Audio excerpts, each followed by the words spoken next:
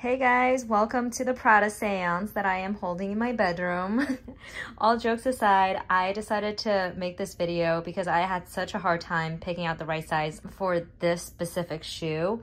I've been eyeing these loafers since last winter, fall, and I probably ordered 2 pairs last year and I never got the sizing right and they were constantly out of stock.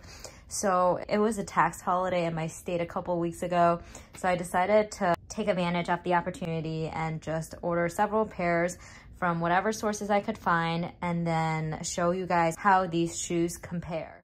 So from the left to right, you have this pair in size 37 from the Bergdorf website, 37 from Prada website, and 37.5 from the Prada website. And I will say the Prada website is very well stocked. When I looked a couple weeks ago, I used to think that Prada only carried the brown and maroon colored ones, but I was able to find the black ones, which I was super happy about.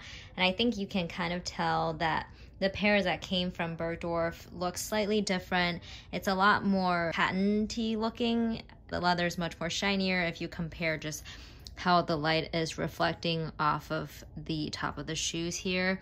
And I think in general, there's not a huge discrepancy in sizing, although I do think the Bergdorf pair is a little smaller or tighter compared to the one that Prada sent. I'm wondering if it's because maybe this pair came from the last season and this is the latest iteration of their logo loafers. I try to kind of put them on the same line here to show you how little the difference is between the half sizes.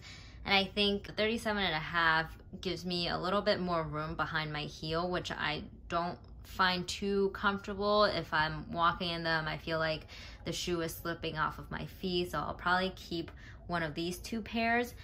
And other than the shininess, I also think the shape of the toe box has changed.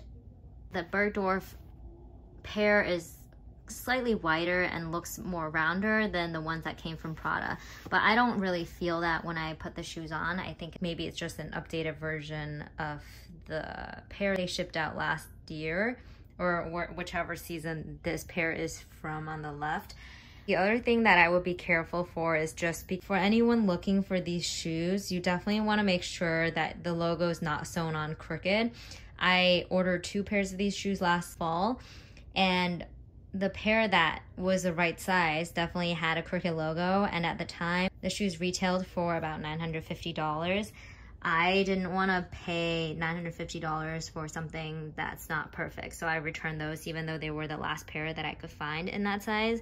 So I'm really glad to be able to get these on my hands this year. I'm excited to wear them out. I think they're super versatile for all the different outfits, and it kind of like gives you an elevated look without trying too hard or having to think too hard, so I really love that.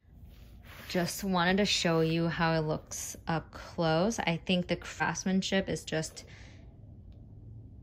beautiful on these. It's very beautifully made. And it's crazy how simple it is, but it holds so much structure and it's just so cute. I think maybe it's because I've been seeing them everywhere, but I just can't get over how cute these shoes look.